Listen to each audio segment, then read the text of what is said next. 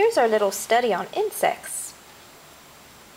First of all, we looked through a Simple Kids Encyclopedia book.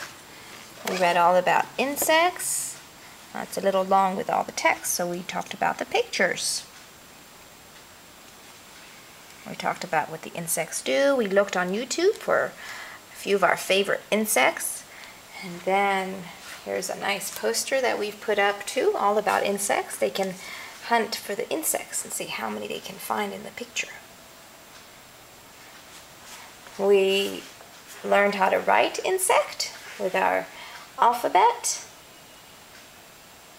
And then we made our own little insect gardens, which is what we call them. This is Alvin's insects. So what he did, he colored his little page. And then this is Adina's.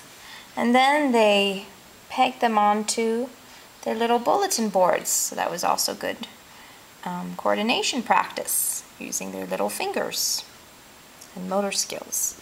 Here are their little insects. It's a simple tray with a nice green paper, and we cut out a little tunnel under the ground. We made a little tree trunk, some leaves, a little pond, a flower, some grass, and we put each insect in their right place, where they live or where they get their food, where they do their work.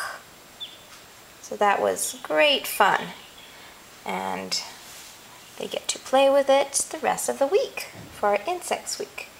We learned little poems all about insects, and we also did some little paper insects, paper crafts, as well as with Play-Doh.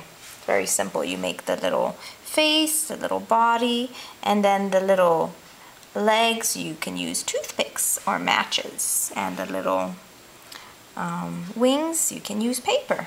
So there's just some ideas what you can do learning about insects. We had a lot of fun with this little activity. Hope you have fun too, learning all about insects.